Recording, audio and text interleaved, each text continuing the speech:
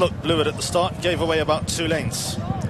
Creative Flair broke up well. Stunning Beauty, though, hustles up and takes the early lead. Dubai Love, the red cap. Soft Whisper, the all blues, a bit strong. Now raced up into second, just ahead of Dubai Love. Creative Flair on the wide outside. In a straight line for now, keeping out and trying to get handy. Then comes Silent Night in the yellow colours. Monasek is in the gold. Pevensey Bay about 5 lengths adrift. Then comes Wedding Dance. Last Look was next best. Delaney Jujo is out at the end of the field as they continue along and approach the final 1200 metres. Stunning Beauty, the one in front. Creative Flair has now committed. Went up and now picked up the lead. The all blue colours of Soft Whisper is third. Monasek forced out a bit deep. Then comes Dubai Love, the blue jacket and the red cap, racing against the rail, but only about 2 lanes from the leader. Soft Whisper just conceded a few places, as did Monasek. Last Look against the inside rail. Silent Night also gave away a few positions. Pevensey Bay is 8th place down the side of the course and about 7 lengths off the leader. Wedding Dance at her outside. Delaney Jujo needs to get past them all, 700 metres out. Leader is Stunning Beauty, got the call by 3 parts of a length over Creative Flair, who's in second. Then comes Dubai Love right there in third. Monasek in the gold colours at the outside. Then comes Silent Night, who's even deeper. Dubai Love just running on to those ahead of her. Further back, the all blue colours of Soft Whisper. Pevensey Bay needs a few gaps to open up. Then comes Last Look. They went past the 300 metres mark. Creative Flair now feeling some pressure as Dubai Love, Pevensey Bay bang in the race. Silent Night towards the outside. Creative Flair holds sway. Dubai Love, Pevensey Bay chipping away up the far side, but Creative Flair goes again, and Creative Flair beats Pevensey Bay. Third to Dubai Love. Then came Last Look. They were ahead of Soft Whisper, Silent Night, Delaney Jujo, Wedding Dance, Monasek, and further back to Stunning Beauty. Oh, she was really tough. They came together, but she saw it out very, very nicely indeed. Well judged ride by William Buick, and that makes it 4 in a row for Charlie Appleby in our balance sheet. I think you thought she was going to get swamped as well, didn't you, Richie? Yeah, it looked like she was there to be shot at, and she's such a tough filly, you know, and it proved, you know, she won over a mile and a quarter at Newbury. You know, they were there. She was there to be shot at when she hit the front, and I'm pretty sure Will, you know, they'll be very pleased with her, because Will, by his own admissions, will say he didn't get the best of trips around there. You know, he was obviously drawn out wide, and it was always going to be very difficult to get in. And Stunning Beauty took them along from an inside stall. I got it wrong. I thought Wedding Dance might have led her, but it worked the other way around. But yeah, she showed great resilience and class to pick up again and out battle them at the finish. I think this race has been her long-term target. Mikey. She went over to America last year. As we said, she finished 3rd and 4th. She was by no means disgraced. Last year, obviously, Summer Romance Althika came through this series, went on and did brilliantly in America. Will Charlie try that, or was it very much a case of get the Group 2 win, that's her done? Yeah, I feel like she's a filly that they're still trying. Yeah, I think the Group 2 win was the immediate goal for them. That was pretty obvious, especially skipping the Cape Verde with the shorter trip.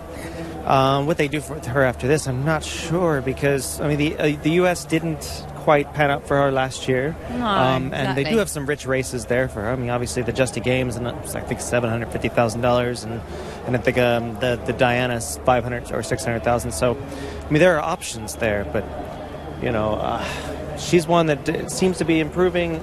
Maybe she'll put it together better this year. I mean it's hard to say, because she's not your typical flashy kind of, she's more of a grinding type. She really gutted that out. I do think she seemed to best effect when on or near the lead, which she was quite wide actually early on in this race, wasn't she? Yeah, I mean she was drawn 9, and it was always going to be a difficult task. You know, I thought Soft Whisper might go for. I didn't think Stunning Beauty would go, but she had the inside stall, and she was quite towy with Tig, so you know it was always going to be tough from Will to get in from there.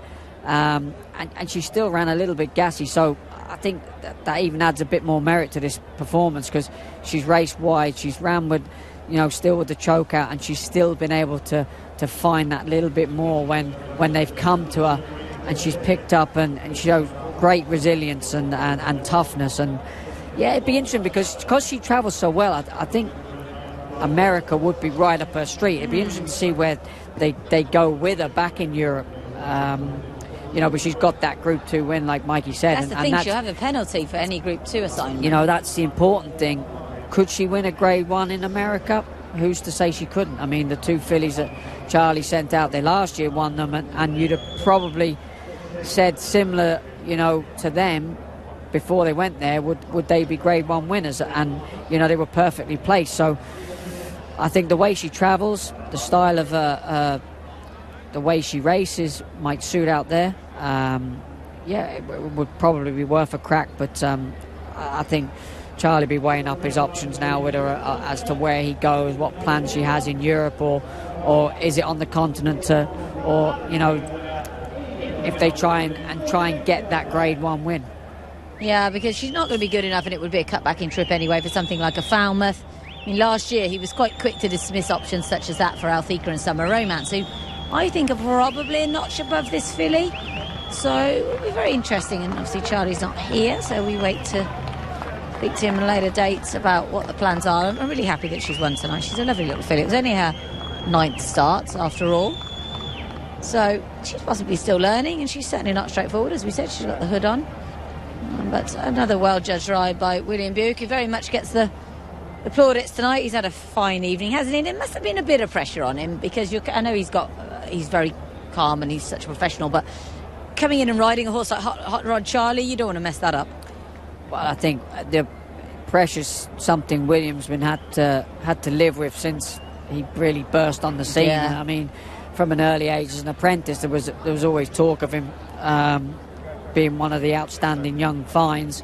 So he's had to live with that early age, and then he got the job with John Gosden. His first ride was Dare Me in the Shima Classic. He won on that, so he's proven, you know, all his, you know, I wouldn't say critics because he doesn't have many critics, but he's proven, you know, that he's well able for it. And like I say, pressure's something that I'd say with the job at Godolphin, that comes with pressure, but him and James take it so well, and you know, like I say, they're both very similar characters in that they're laid back, and you know, all they want to do is ride good horses, you know, and as a jockey you want to get on these good horses, and it's not really pressure, it's a privilege, I think, when you get to ride them. Yeah, he certainly charted a nice course round here on Creative Flair. He's mindful of getting across and not getting in anybody's way.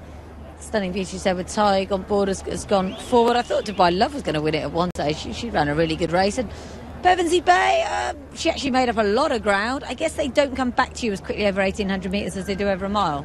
No, and like I say, it was a strange run. Obviously, she had to, you know, come back, you know, off the heels of a few of them in the Cape Verde. She's got probably a cleaner passage. I thought Lewis Stewart gave Dubai Love a lovely ride. He was perfectly placed behind Tig, got the splits when he wanted them, and like I say, he threw down his challenge at the right time, and it looked all at the furlong pole as if he was going to, you know, get a big win out of her, and obviously, look, full credit to this filly, she's picked up and gone again. I thought Soft Wister once again ran a bit free with Frankie. You know, he dropped her in, tried to switch her off, but she was always just doing that little bit too much, and hasn't finished the race off. She's so small, Creative Flair. Daughter of Dubawi, out of a mare called Hidden Gold. I remember very well race for Godolphin.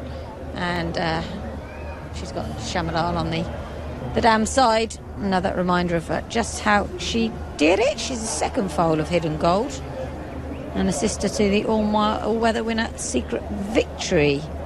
Yeah, Dam stayed really well. She was a 2-mile winner. I'm sure Saeed trained her.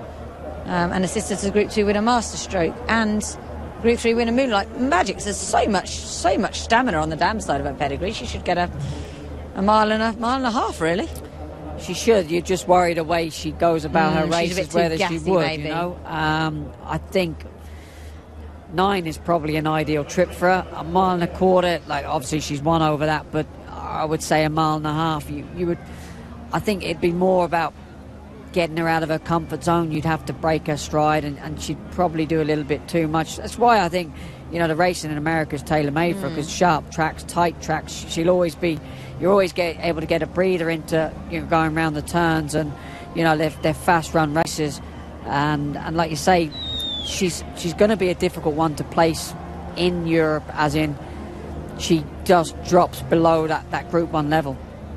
Yeah, I think she is a little bit below it, but who's to say she might not improve further? It was her first run since September, and she certainly doesn't want for guts, as we saw there. And Pevensey Bain finishing second has disrupted a Godolphin, what would have been a Godolphin 1, 2, 3, 4, 5. Silent Night threatened as well at one stage, but she's finished sixth. She wasn't able to better her good run of last year, unfortunately, for Patrick Wall. And if Saeed's aim was to get black type with last look, then he'll be wishing he didn't run Dubai Love, because she finished third and she's already got the black type, and last look finished fourth.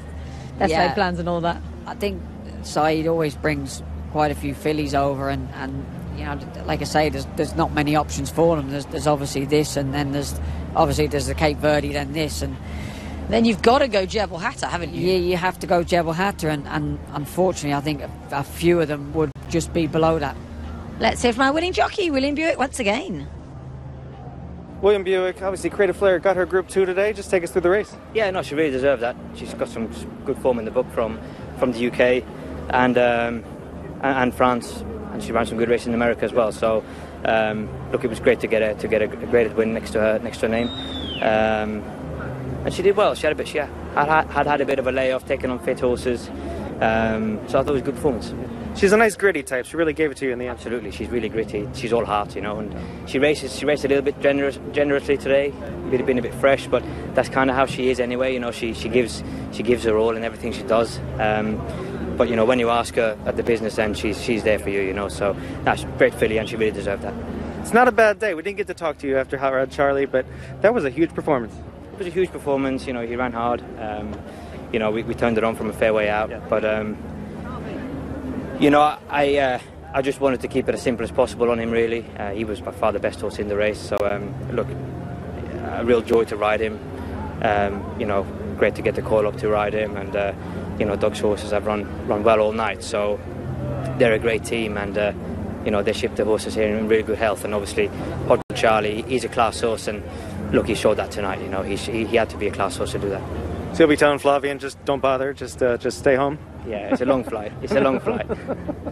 Well done. No, thank you. Thank you very much. It has been a